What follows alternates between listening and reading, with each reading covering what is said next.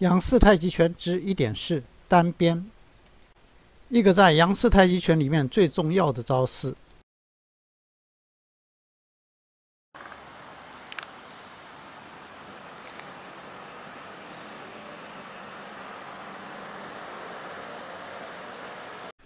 这里所说的不是一般为了表演以及健身的太极拳，所以不会告诉您手及脚要动到什么角度，更不可能统一节奏，而是透过整套太极拳武术里的拳理，告诉您为什么要做这个动作，以及这套拳到底在告诉您什么。假如做错的话，在武术上会有什么后果？所以假如您只是为了健身，基本上可以跳过。严重警告，这里所有的动作最好请专人指导，操作时需缓和柔力，不可做不出来还硬做，这样容易造成对手的受伤。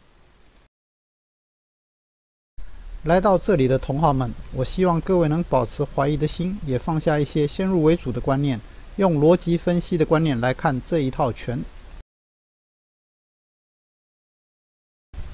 就跟科学一样，也就是要先假设这里说的不见得全是对的，而是要以您自己的逻辑观念分析，看我说的对不对，合不合理，再来接受。由于我本身左手断过没接好，所以经常左手会不到位，特别说明一下。我们从前面起势、野马分鬃、揽雀尾，现在终于到了单鞭。单鞭是太极拳核心动作，包含着许多种技法。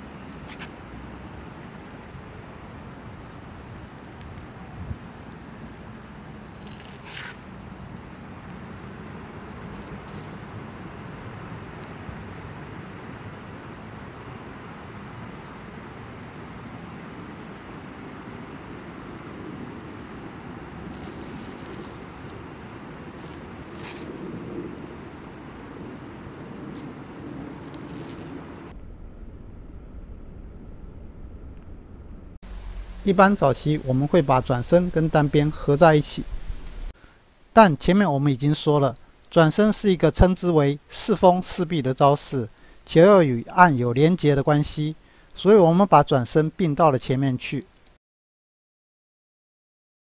单鞭在我学的时候，其实教了很多太极拳重点，在做这个专案时就一直很挣扎要不要讲，因为细节实在太多了。但是少了这些讲解，太极拳的威力就会大大的降低。我们的目的是以武术的原理呈现杨家祖师爷创立这套拳所要告诉您的事，所以还是说吧。太极拳很多细微的动作及用法，因为普及及健身，因为有杀伤力或因难教而省略，失去了原本太极拳该有的面貌。我们的单鞭看起来好像都一样，其实很复杂。我们将一层一层呈现出来单鞭的真实用法。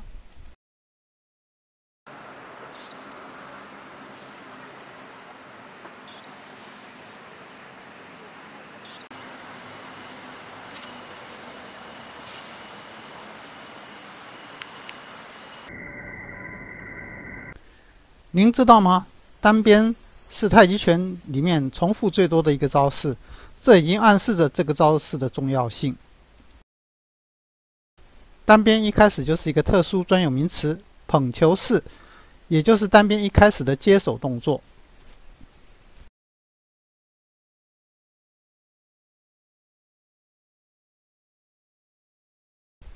这个就是捧球式。捧球式顾名思义就是捧着球，前手搭着对方右手的肘部，后手捧着对方右手拳头或是腕部，用以进行踩。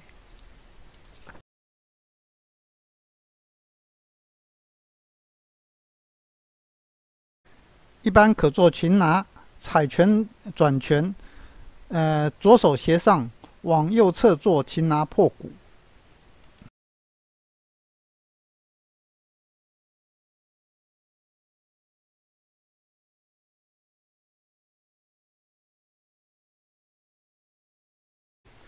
但是单边这个捧球可就比较困难，使用的是粘连滚撑，后续将会呈现。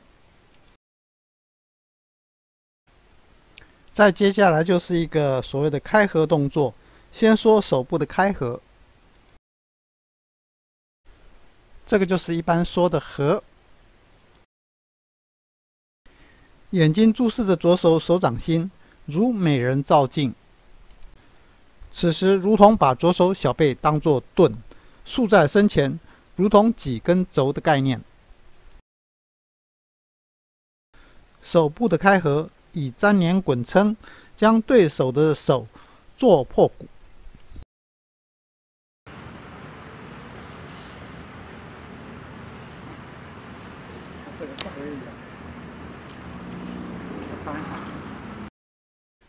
这时就要注意对手右手与我身体的距离。依照太极拳的拳理，我一踩对手的手，对手就会用肘用挤。太近的话，所以我的右手就要远离身体，这样相信您就会了解知道右手为什么要往外伸。在做单边时，因为我其实是肘顶，若对方只有护肘还是较弱，所以势必要退。这时就可顺势往前进攻，一般采用我的手在上，左脚踩在对手右侧身旁，用肘横劈出去。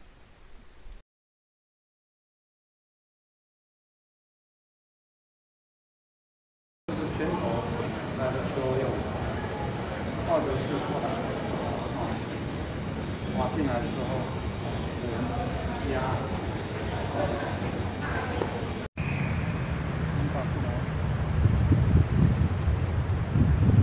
这个就是这趟拳衔接的基础用法。再接下来就是腿的开合，这个在现代大多已经消失，却是太极拳下盘攻击及防御的基础。在捧球式后，我身体往后坐，重心到右脚，左脚以脚尖点地，也就是完全单重状态，方便做左脚的开合。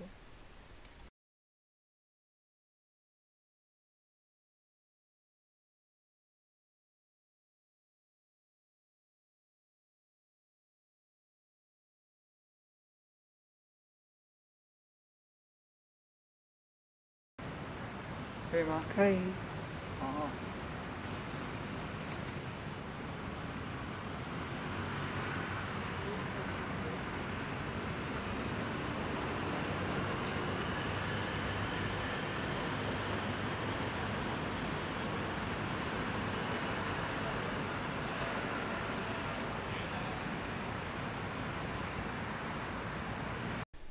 这个开合动作主要就是做攻击或防御。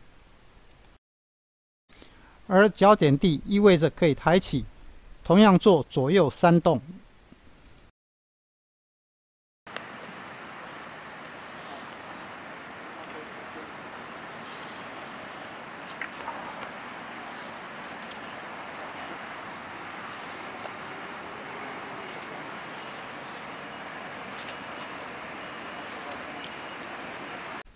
到这里，我们可以说明的更细一点，更贴近事实状态。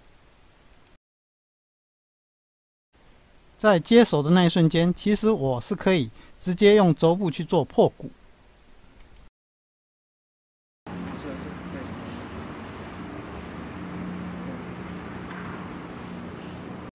这个动作很快，直接就会把对手手骨打断。使用腿部胯部带动身体旋转，也就是使用身体的转动惯量直接冲击。由于这个动作速度非常的快，所以手的护着动作就要非常的快。这也是为什么我们出锤、出直拳的时候，另一只手要护在肘的附近。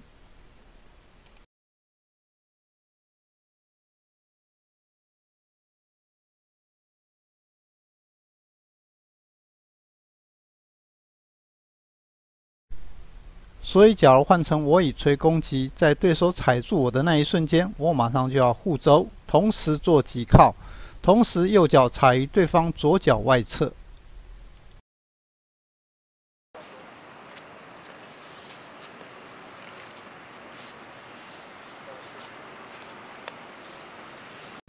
当这样时，做单边的人就非常容易被摔倒。所以这时做单边人就要赶紧收回左脚，这下懂了为何要收回左脚的原因了吧？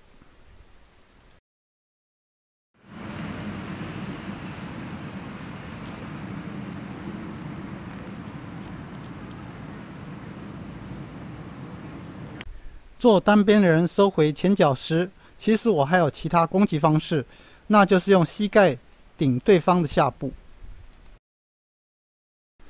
您没看错，就是因为用脚顶对手的下部，所以做单边人就必须做脚的开合进行防御跟攻击。当然，这也有数种的形态。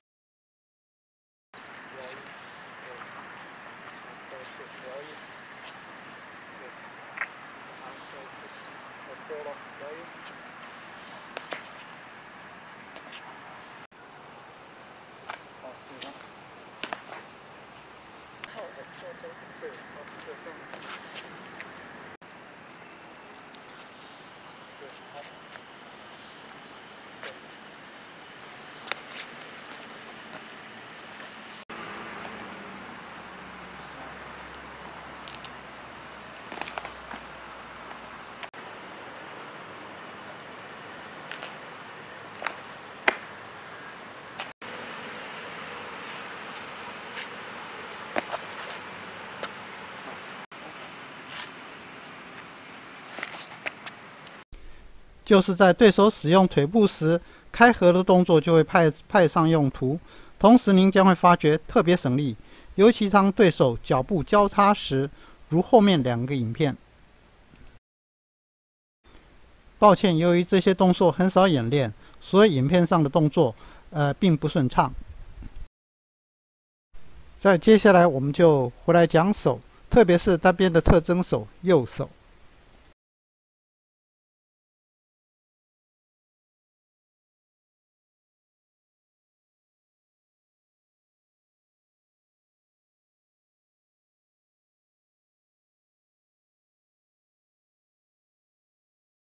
不过，现在右手这样的可能很少了，绝大部分如后。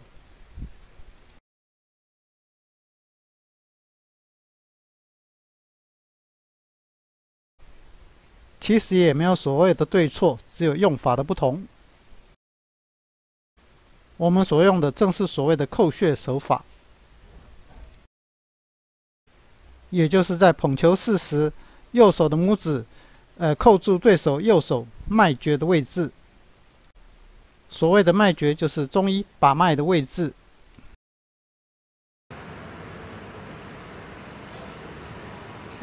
其实有时候是在这里的，这里会比较开一点。我讲码一下。手扣脉诀。手扣脉诀。手扣脉诀。所以手指才会是这种形式。我想到了这里，大家已经猜得出来为什么会消失了。其实我们在起势的最后也有一个打穴的手法，那时我老师说的是手取曲折，我真的是花了好久才搞清楚。当然的，这个一定要有鹰爪功，也就是指力。当年我可一直跟着我的汪师兄练，他说怎么练我就怎么练。那就是抓瓮子。记得那个时候汪师兄好像抓到了20多斤，我约莫14斤就不小心把瓮给打破了。我们台湾的斤等于600公克。记得练抓瓮口要小心，用到指头的都会伤眼睛，练得太勤快或过头，眼睛会花掉，所以要小心。而且那时还很年轻，就有这样的反应，所以有人要练的话，请循序渐进，慢慢来。较温和的就是练转铁蛋。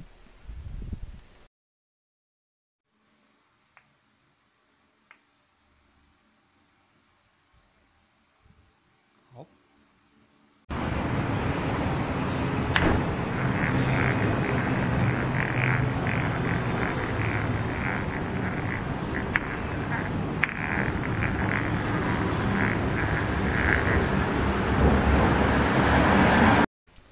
至于这种勾手，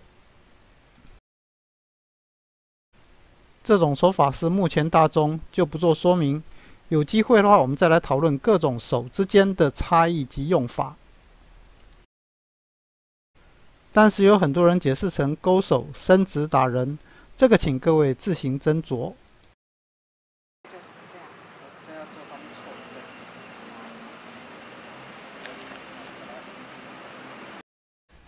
由于手腕算是容易被欺负的关节，我们在起势时就有说明，一定要防止被擒获攻击。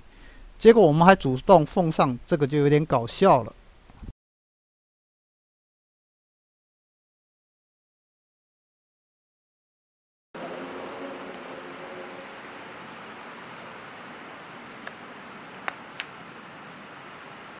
另外，在太极拳，假如您的手在伸直状态，其实很容易的就直接被做破骨，一打就断，毫无应变的时间。所以基本上打太极拳时几乎没有手伸直的动作，打拳通常是弯或微弯，看起来像弧形。手部弯或微弯的状态，在被做破骨时还有动态的弹性及时间。另外，最后还有一些细部动作，腿的转折以及落卡的围城。由于懂了前面这个腿法，就可以知道要做什么。有场地有时间的时候，我们再另外来做专题。假如您对我们的影片有兴趣的话，可以点击播放视窗左下方圆形图像，就可以进入频道页面查看所有的影片。